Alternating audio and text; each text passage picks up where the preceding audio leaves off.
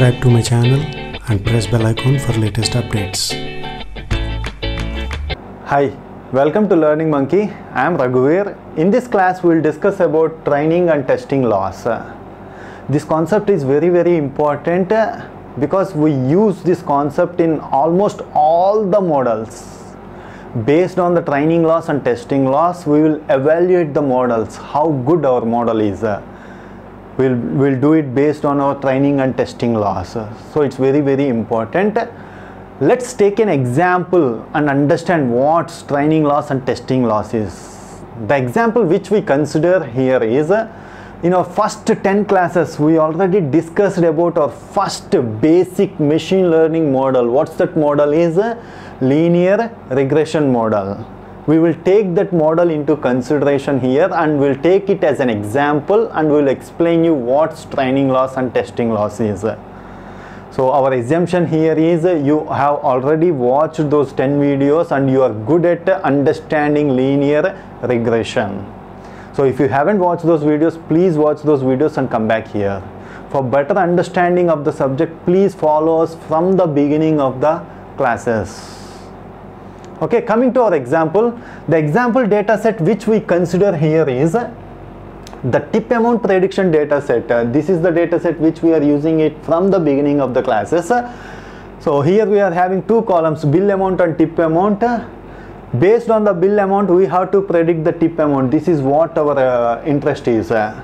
So here the data collected is 10 customers given. He has made a bill amount of 500, given a tip amount of 45. Like that, second customer 550 and a tip amount of 50. Like that we collected the data. Usually the data will be in lakhs. For understanding, we are taking only 10 data points. This is what our data set is. In our previous class, when we discussed about training data, testing data and validation data, what we discussed, our data set will be divided into three different splittings: training data, validation data and testing data. So forget about validation data here. We will discuss what's the use of validation data when we discuss our first models and models. Now we are splitting this data into two data sets. What's training data and testing data. The points which are in black, we are taking it as training data points. Which are in blue, we are taking it as testing data points. Total 10 data points. We are taking 7 for training data and 3 of the data points we are taking for testing data. So what's our basic machine learning models do? What's our machine learning models do? Our machine learning models will take input. Training data is taken as input to this model and this model will identify a function, some mathematical function. It may be any mathematical function. Forget about what kind of function it is. It will identify a function. So what this function will do is, based on this function helps in predicting our future data points. Future data points means testing points. Suppose a new customer came into our restaurant. He made a bill amount of 500. If you substitute that 500 value in this function will give you prediction about how much tip amount he will give. That is what these functions will do. Okay, this is what basic machine learning algorithms will do. Coming to our first model, our model is a linear regression model. What this model will do is, let's take an example. These training data points are plotted on the two-dimensional coordinate space. X-axis taken as bill amount, y-axis is taken as tip amount. This is how we plotted the data. What this model will do is, it will take training data as input and it will identify a function. Here this model will identify a equation of a line. Here function means this model will identify a function. What function it will identify? It will identify the equation of the line. That's why this model name has given as linear regression. It is identifying a line. Which line it will identify? It will identify a line that is having minimum loss. So all the concepts, what is meant by loss, everything is discussed in our previous classes. Now let's refresh the concept once. So what is meant by loss?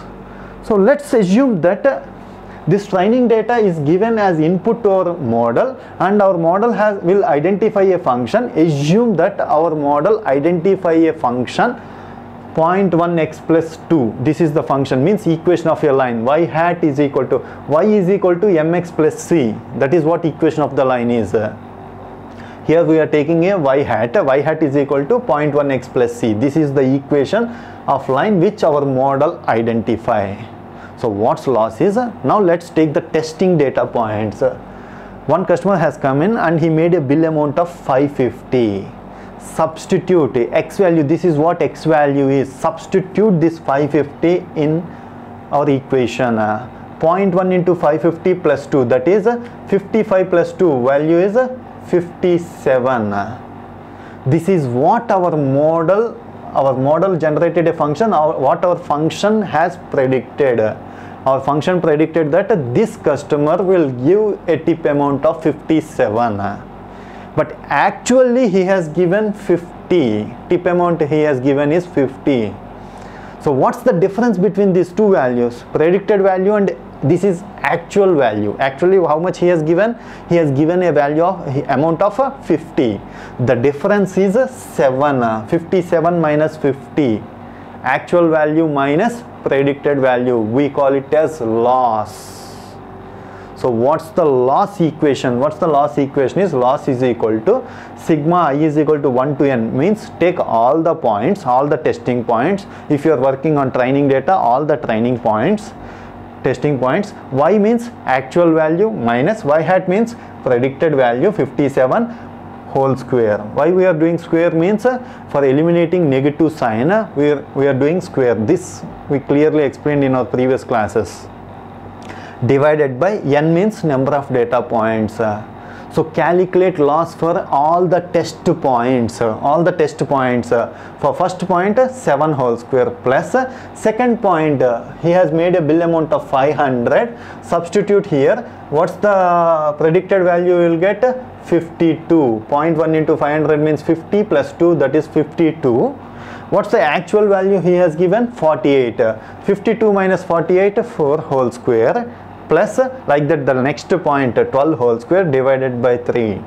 How many testing points we have taken? 3 points. That's why divided by n. This is what testing loss is. The loss calculated on testing data, we call it as test loss. The same way calculate the loss on training data. What's the training data is? Take the first point 500. So what's the predicted value we'll get? 52. What's the actual tip amount he has given? 45. First point 45. So 45 minus 52 means 7. So training data is 7 square plus second point 7 square plus so on. All the points divided by total how many points we have? 7 points. This is how we calculate training loss and testing loss. See here one point we have to understand properly. This is very, very important. If our model is predicting accurate values means our predicted values is very near to actual values. If our model is predicting very accurately means near to actual values, then loss will be less. Why? Actual value minus predicted value. If these are close to each other, the difference will be less, means loss will be less. If our model is not predicting accurately to actual values, our loss will be high. See, accuracy depends on loss. As loss increasing, accuracy decreases. As accuracy increasing means loss is decreasing. These two are inversely proportional. As loss increasing means accuracy of your model is decreasing. As loss decreasing means accuracy of your model is increasing. This point is very, very important to understand. Okay, hope you understand the class. If you have any questions regarding the concept, please post your questions in the comment section below. Thanks for watching. If you haven't subscribed to our channel, please subscribe to our channel and press bell icon for the latest updates. Thank you.